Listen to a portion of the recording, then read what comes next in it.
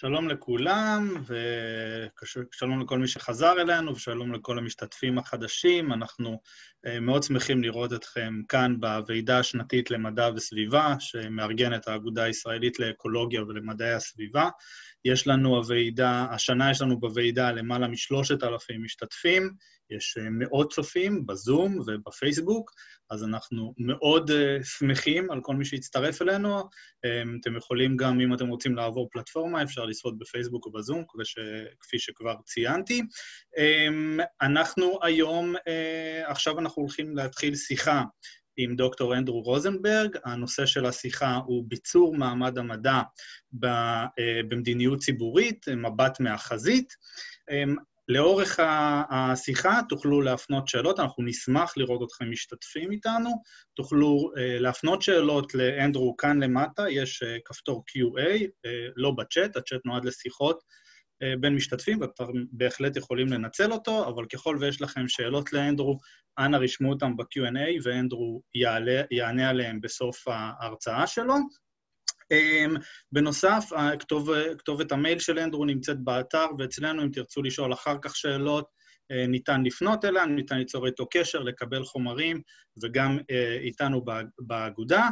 וכעת אני אפתח בהצגה של אנדרו, ונתחיל את השיחה. אז בעצם, לדוברי האנגלית, for English speakers, the theme of our talk today is strengthening the role of science in public policy and democratic decision-making. Our presenter is Dr. Andrew Rosenberg. Dr. Rosenberg is the director of the Center for Science and Democracy at the Union of Concerned Scientists. He has more than 25 years of experience in government service and academic and non-profit leadership. Before serving as the director of the Center for Science and Democracy, Dr. Rosenberg worked for 2 years as senior vice president for science and knowledge at Conservation International. He also served as the Northeast Regional Administrator of the National Marine Fisheries Service at the National Oceanic and Atmospheric Administration. He also was the Deputy Director of the National Oceanic and Atmospheric Administration. Dr. Rosenberg is also the convening lead author of the Oceans chapter of the U.S. Climate Impacts Advisory Panel. He is a member of the National Academy of Sciences Ocean Studies Board and the U.S. Commission on Ocean Policy. He is a professor of natural resources and the environment at the University of New Hampshire, where he previously served as Dean of the College of Life Sciences and Agriculture. Dr. Rosenberg received his PhD in biology from Dalhousie University in Halifax, Canada, and previously studied oceanography at the Oregon State University and fisheries biology at the University of Massachusetts. Dr. Rosenberg, please. Hello, my name is Andrew Rosenberg. I'm the director of the Center for Science and Democracy at the Union of Concerned Scientists in the United States, and I'm honored and pleased to talk to you today in the Israeli Society for Ecology and Environmental Science. I'll be talking about the role of science advisors and the interface between science and policymaking, and I will be mostly talking about what's going on in the United States, but I believe that there are lessons and indications globally. So hopefully that will be of interest to you. I'm going to share my screen and hopefully do it correctly.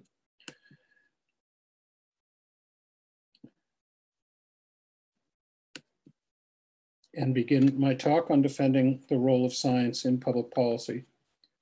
And I've called this a view from a front line because for the last 4 years, I have been working with my program, and I have 24 staff in the Center for Science and Democracy to push back against attempts in the current US administration to sideline science from the public policy process. And that's been a battle that a lot of civil society organizations like the Union of Concerned Scientists have been involved in. And frankly, we have been working on these issues through multiple administrations, not just recently with the current administration.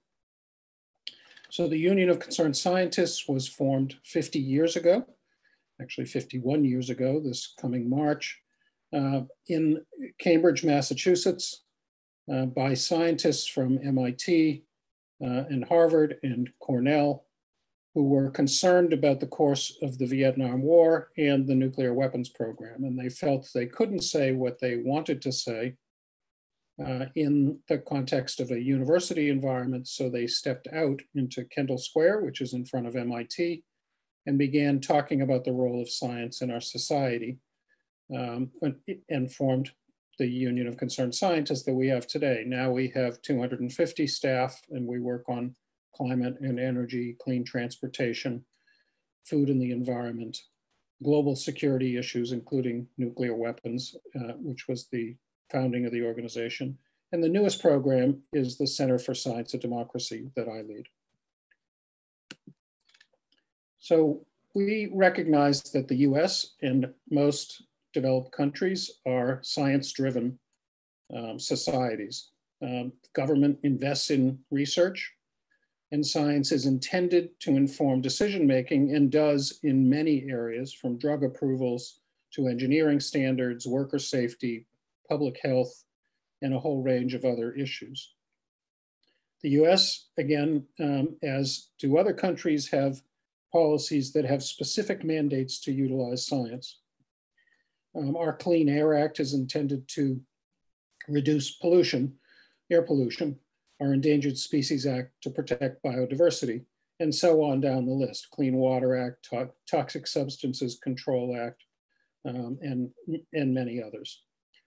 These legislative acts or statutes require that the best science available be used to make decisions.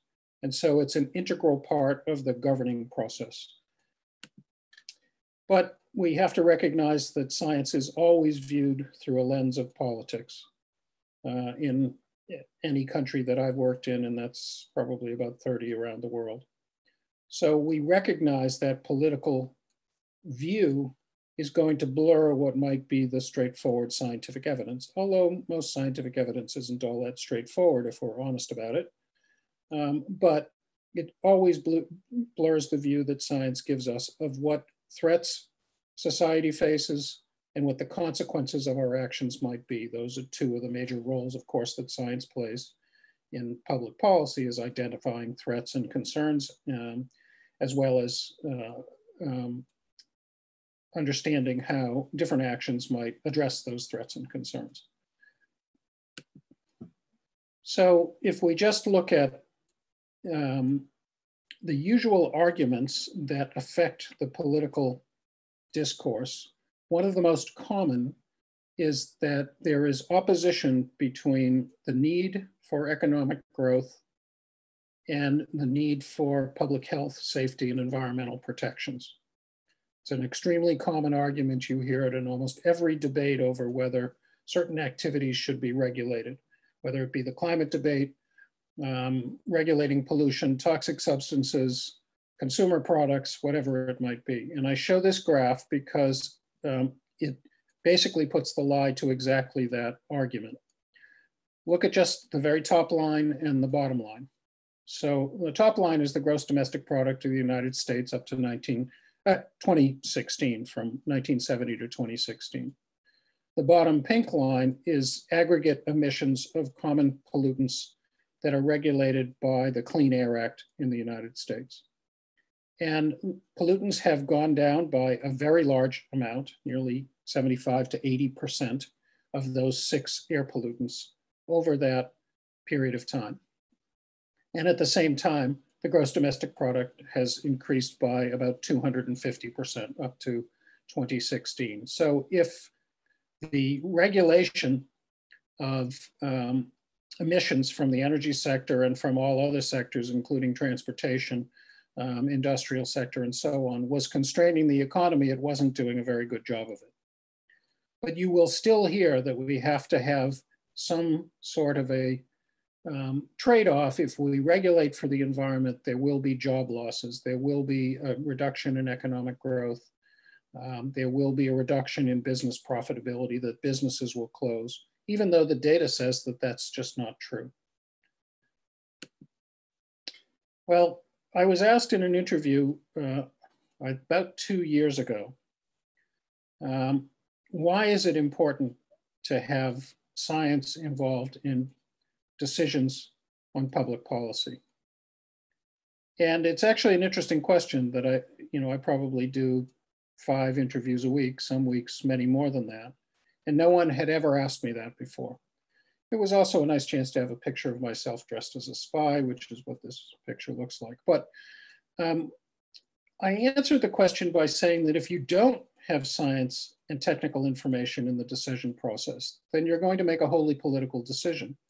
And that's because science essentially provides the sideboards on a decision making. It provides the limitations.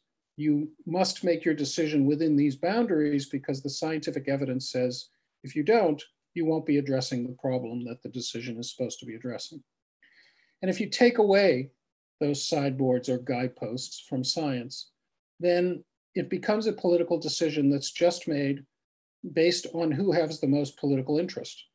Now, we always know that politics is involved in the decision process, but if you remove science, then you removed any chance of actually constraining that decision by the actual evidence at hand.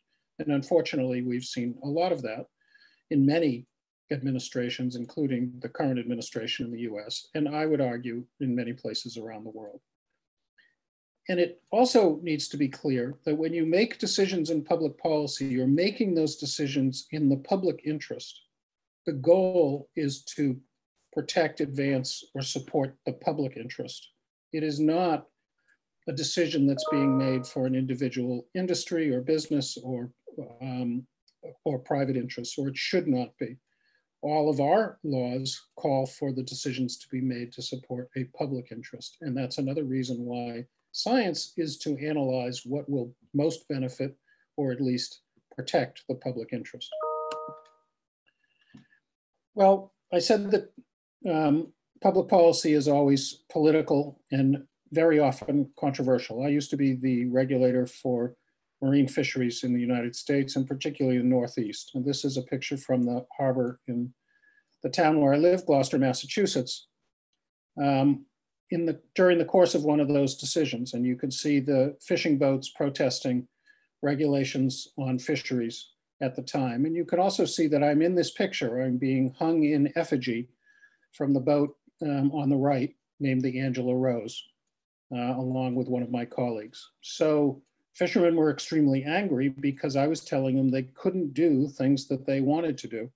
On the other hand, my decisions were being made to protect the public interest. The fishery resource didn't belong to just these boats, it belongs to the American public. And that was the goal for my decision making, but not welcomed by the people who work and risk their lives on the water every day.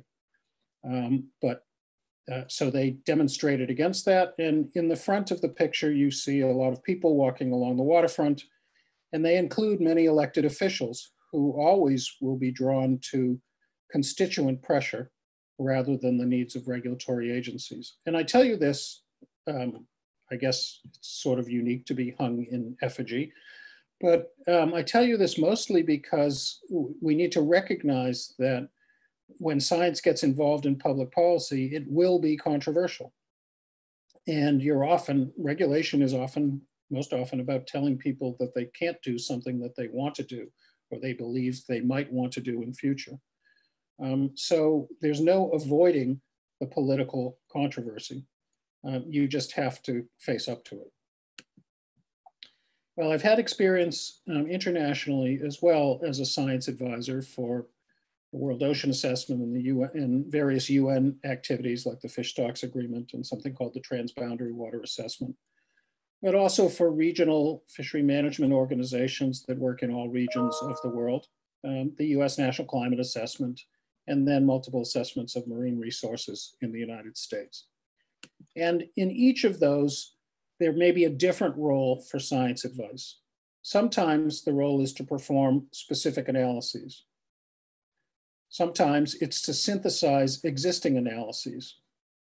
Other times it's to peer review and quality control, effectively the science advice that comes from a group of analysts.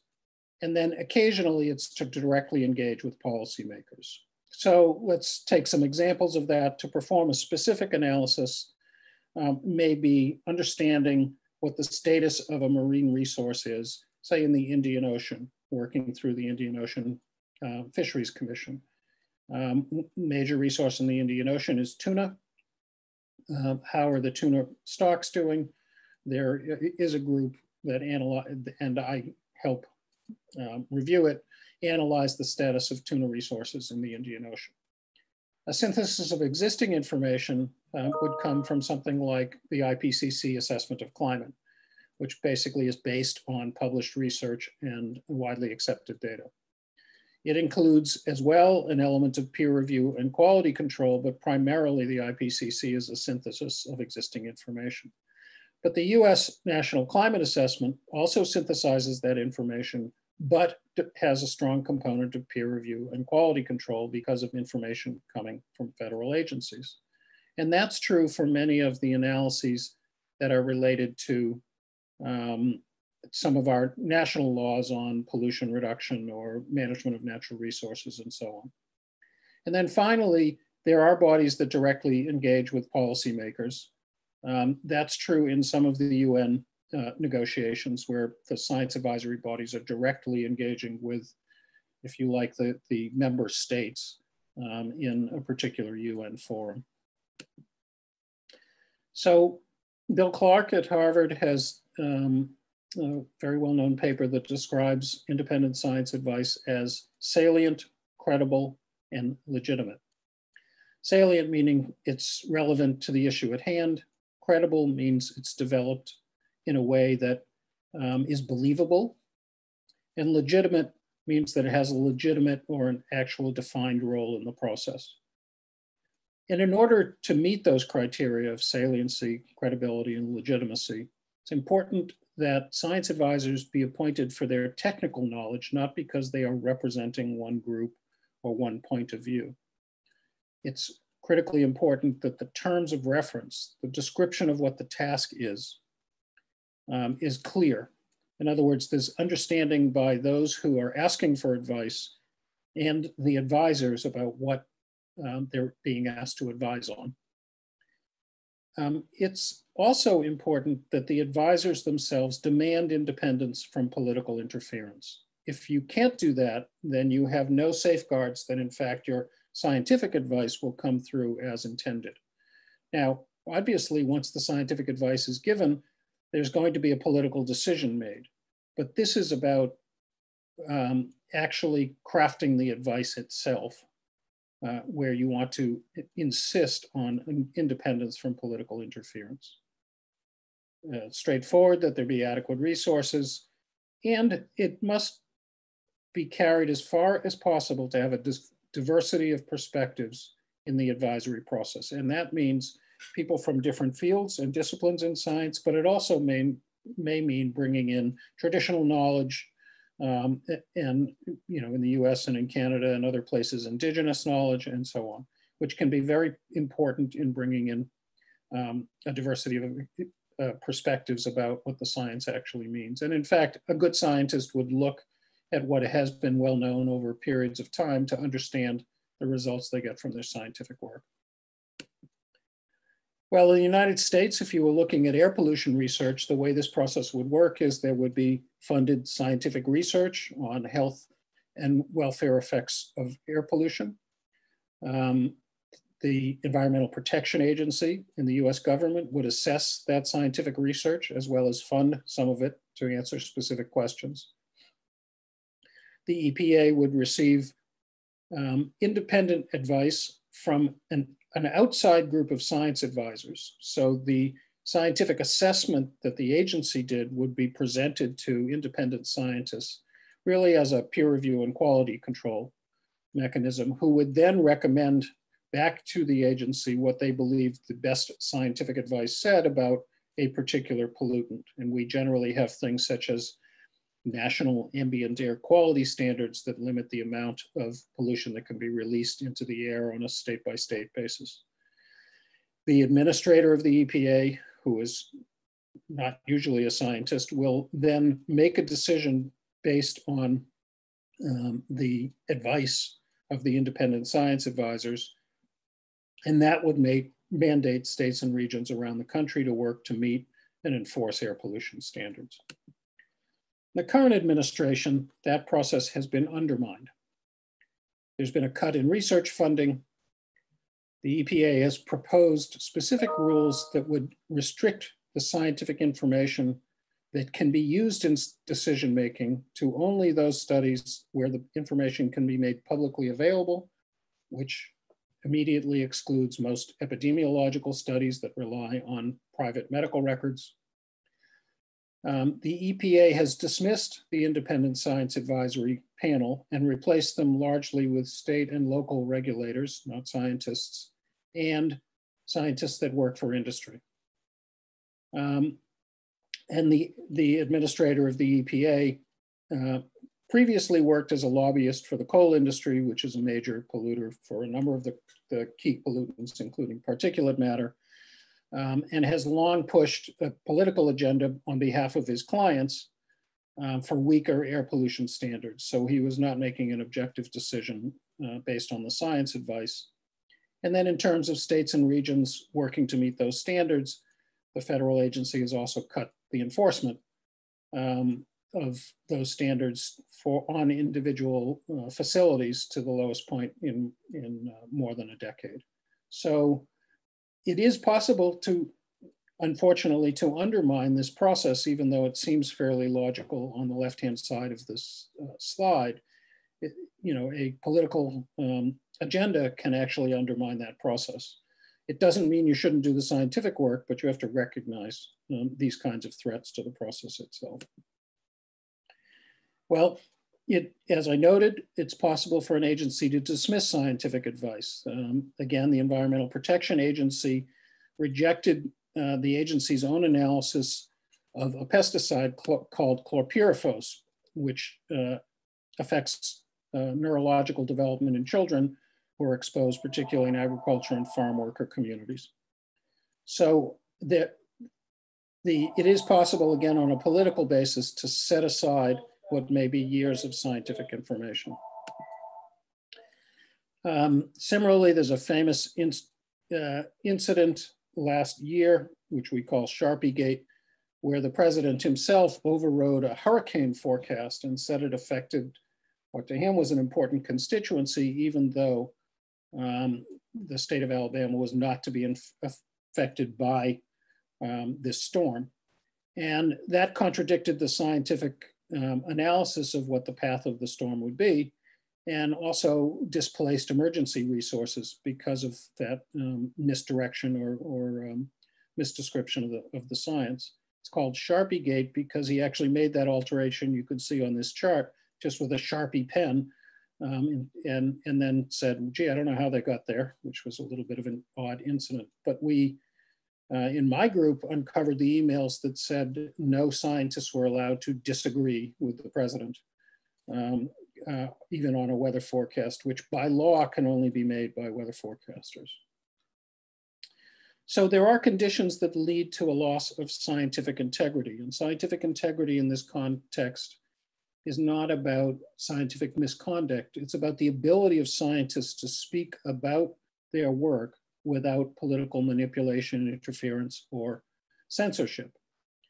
And the things that lead to a loss of scientific integrity are lack of consistent policies, a hostile work environment, which occurs when perhaps political appointees threaten retribution if somebody publishes results that they don't like, ineffective leadership that won't stand up to political manipulation and push back, lack of transparency and accountability, and then again, the undue influence of political, financial, or ideological forces that might censor the scientific information.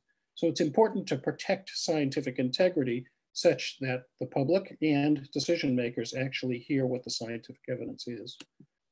In the current administration, we've cataloged more than 160 so-called attacks on science. Most of those are rules that were not made on a science basis, or cases where the science was actually censored, studies were halted, or there was data collection that was canceled. So this is a loss not only of scientific integrity, but the ability to make science-based decision-making down at a government agency level.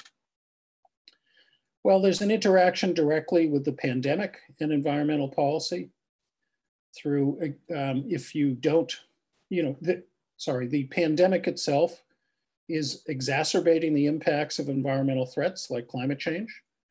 In many cases, the pandemic has been used as a distraction or a misdirection technique. In other words, well, we can't do something because the pandemic is happening, which may not be at all true, and just multiplies the effect of whatever the environmental threat was. There are misinformation tactics around the pandemic itself that are actually harming public health. And it's continuing a pattern of suppressing science in the current administration, which is very disturbing. So you exacerbate the impacts because coronavirus and climate change, for example, interact very strongly. If people are hit by severe weather, the social distancing, the ability to put people into shelters, get into a safe environment is very much more difficult in the midst of the pandemic. And that's happening all around the world, not just in the United States. When heat waves are occurring, when flooding is occurring or wildfires are occurring, that adds on to the threat of a severe respiratory illness from the pandemic. Distraction is, the pandemic is being used as an excuse to weaken environmental protections, citing the need for economic recovery. And as I noted before, those two things shouldn't be in opposition. In fact, economic recovery could be aided by having better environmental protections, because you can also put people back to work working on environmentally sustainable solutions. There have been attempts to misdirect measures, including environmental protection measures and pandemic measures, by manipulating the scientific basis like cost-benefit analysis that's used to decide on whether to move forward with particular regulatory approaches.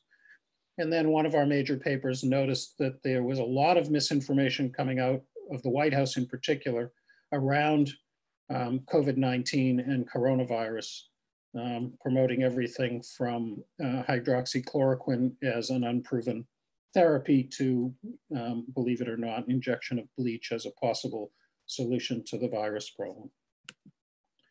So what can we do as scientists? Well, the first thing is to speak out and not be silent. And my program works with scientists to understand how to be better advocates, not only for science, but for their role, the role of science in democracy itself.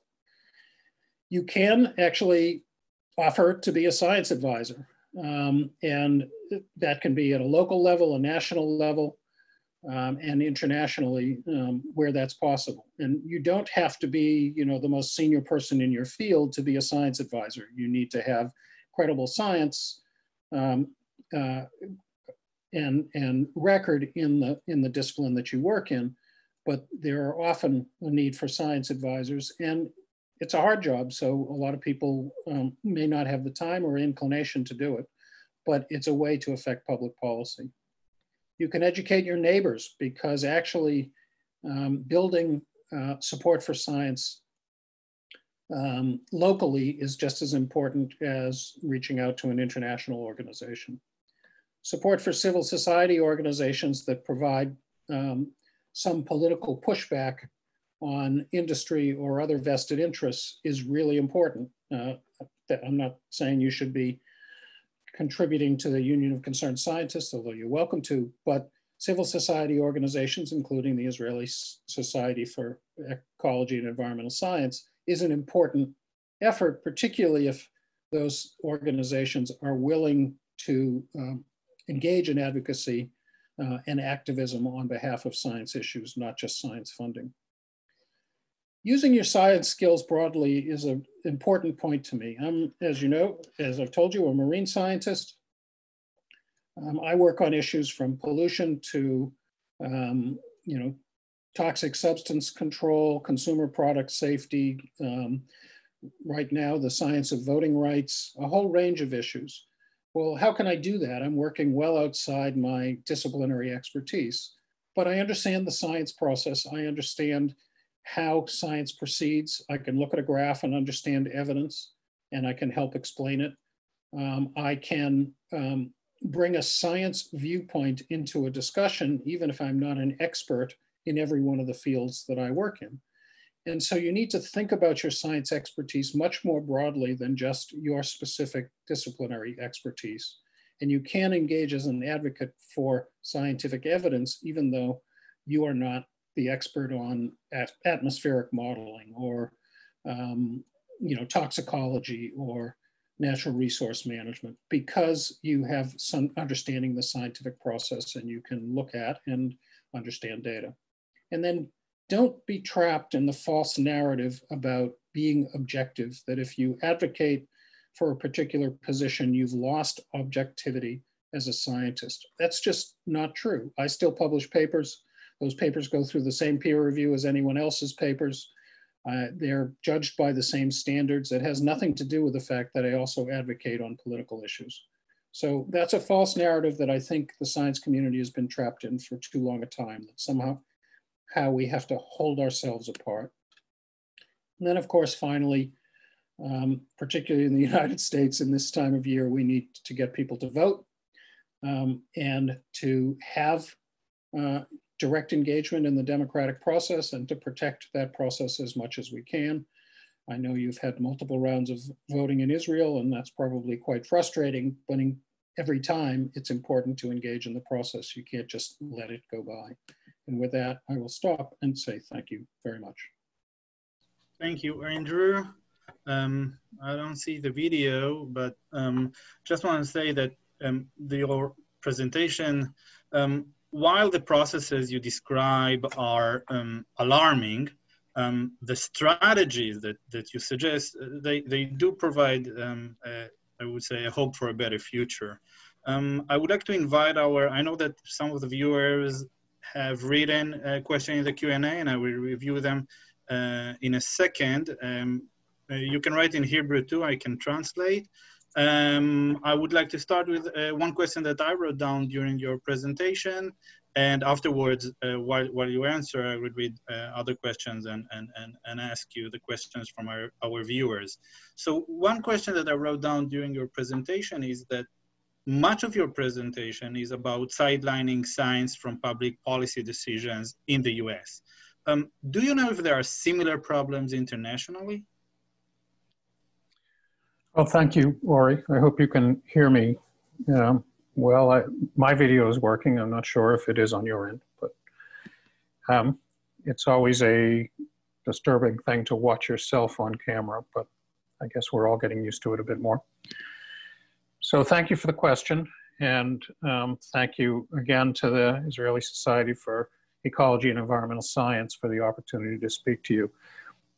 I believe that the tendency to sideline science through a political process exists in many countries and is not at all unusual in multiple administrations in the US and in countries around the world.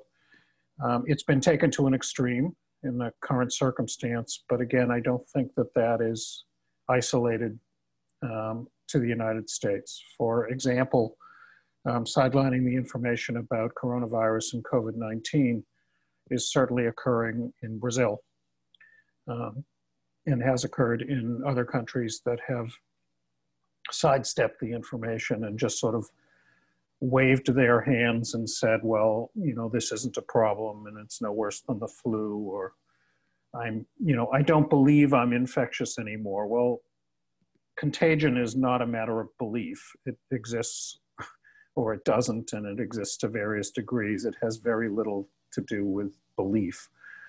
The same as climate change is not about whether you believe in climate change or not. The climate is changing. It's about evidence and science. And unfortunately, we're seeing the dismissal of evidence or the desire to sideline science in too many places. And yes, of course, I'm focused on the US because that's where I live and work. But by no means is that isolated to the US. We've seen on multiple issues, politicians try to, if you like, avoid the evidence on everything from natural resource management to pollution issues. That certainly has happened in multiple places in Europe over time. And just because you see a particular country or region respond to one issue, for example, some of the regulations on toxic pollution in the European Union are much stronger than the US, doesn't mean that therefore those regulations are stronger on other issues. The European Union was also way behind the US in terms of fishery management, and other countries like China were very far behind in terms of natural resource management and biodiversity conservation compared to much of the rest of the world. So we do see that tendency. It is driven by politics. It's driven by special interests, often business interests, and is not restricted to the US. Thank you, Andrew. We have a question from Michelle Portman. Michelle is asking, I feel that one of the biggest problems in Israel is that you have many scientists doing really great research, for example, at the Israel Oceanographic and Immunology Institute, but it is completely divorced from policy questions. It seems that researchers don't go far enough to consider how their findings should make a difference in policy. What would you suggest to decrease the gap and to get scientists to speak the same language, so to say? Well, thank you for the question, Michelle, and nice to hear from you. So I don't think science isn't about one thing. I mean, basic research, of course, is very important to do something that doesn't have an immediate policy outcome. But we still need to be able to address the policy questions that are before us. Whether that be the conservation issues that I've worked on a lot, or specific public health threats and so on. And if scientists turn away from those threats because the basic research is less political and sometimes more interesting, even though the outcomes may not directly impact public health and safety or public policy generally, if scientists turn away from those issues, then we're actually losing something. Again, this is part of holding the science community, holding itself apart. And so while support for basic research underpins almost everything that happens in society, from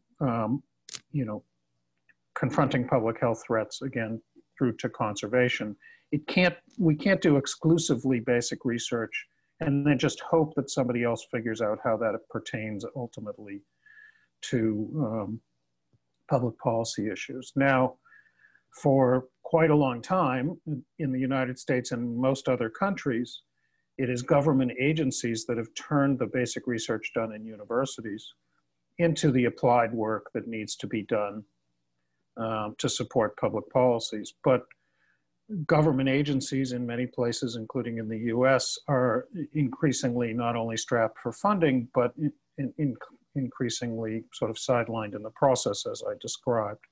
And so the science community as a whole has to stand up and support not only those government scientists, but also do some of the work of the application of research directly to societal problems. And I believe that younger scientists are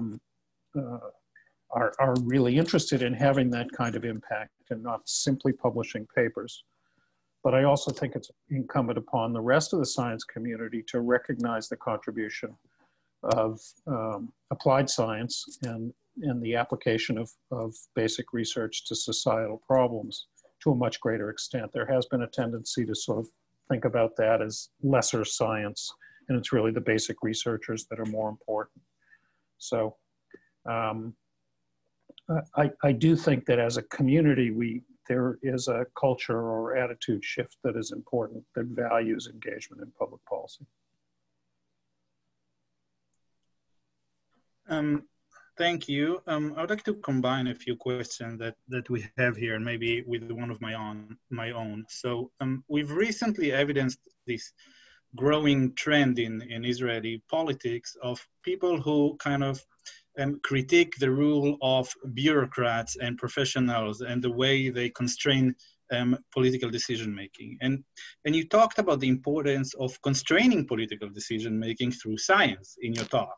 And some in Israel, and I assume that also in the US, argue that leaders should be free to rule and make decisions based on the will of their constituencies. And basically, according to these people, through these voices, the role of science is to inform the public, so the public would be able to make, informed decision-making. But when it gets to the leaders should be able to make decisions free without constraints. So how would you reply to this critique of the position that you just defended or presented? So I've heard this argument before, and I don't agree that we should just assume that you inform the public and then the public puts the right pressure on. I also think that it is important for the public to speak out, including scientists. So there's a couple of different parts then to my answer. The first one is that I don't think scientists can sit aside and hope that everybody reads their papers, or even that they just inform the public and everyone understands. And therefore that creates the political pressure needed. Secondly, I think that model that, an informed public then informs the decision makers and then everything will be right with the world assumes essentially a homogeneous access to decision makers, which I think we know is just not true. There's a very variable access. It's not as if each public voice has the same weight to a decision maker. They're certainly in the United States, and I don't know the politics of Israel that well, but I suspect many of the same features apply. Moneyed interests have very strong access to policymakers.